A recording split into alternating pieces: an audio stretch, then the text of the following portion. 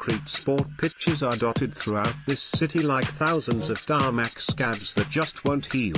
They're places for congregating, for fighting, for socializing, for competing.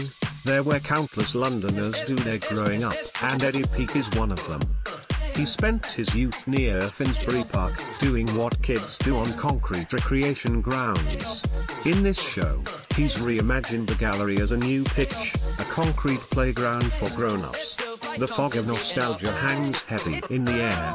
It's not just his childhood pitch he's part recreating. Peake has also brought his teen heroes from pirate radio station Cool FM, now Cool London, to broadcast from the gallery, pumping jungle and garage up into the space.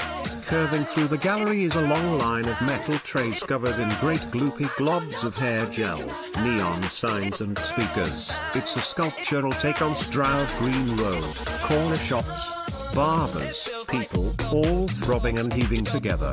The speakers scream out a constantly rising tone, like thousands of buses going past at once. It's tense, loud, hectic. There's a film showing naked dancers in a screened-off section in the middle of the gallery. A click click click ticks them along as a projection behind shows Peake in the nude next to images from art history. There are paintings lining the walls, too, big neon semi-abstracts, like 90s album covers for records Miles Davis never got to make.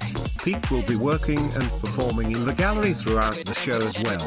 Dancing, painting on the concrete walls, writing poetry. But is it all a bit of a mess? Yes. There's so much going on, and, as good as the film and Stroud Green Road piece are, the cynical side of you might want to dismiss the whole drum bass in a fancy gallery thing as pompous, over the top, Nathan Barley-esque hipster-douches of par excellence. And as nice as the paintings are, they feel like odd, conservative add-ons to the radical rethinking of the space. Here's the thing, you can't be cynical, because he's not cynical. Eddie really means this. This is his whole life on display.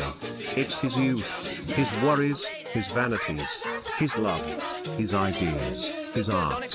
You can have a problem with the paintings, or the music, or the ideas, but Peake is so open and honest that you can't help but get swallowed by it. By creating a concrete pitch for his adult self, Peake has made a safe space to do whatever he wants in. It's erotic but banal, pretentious but approachable, pretty but ugly. It's life in London and it's a mess, but maybe that's why we love it. At Eddie Frankel by Eddie Frankel.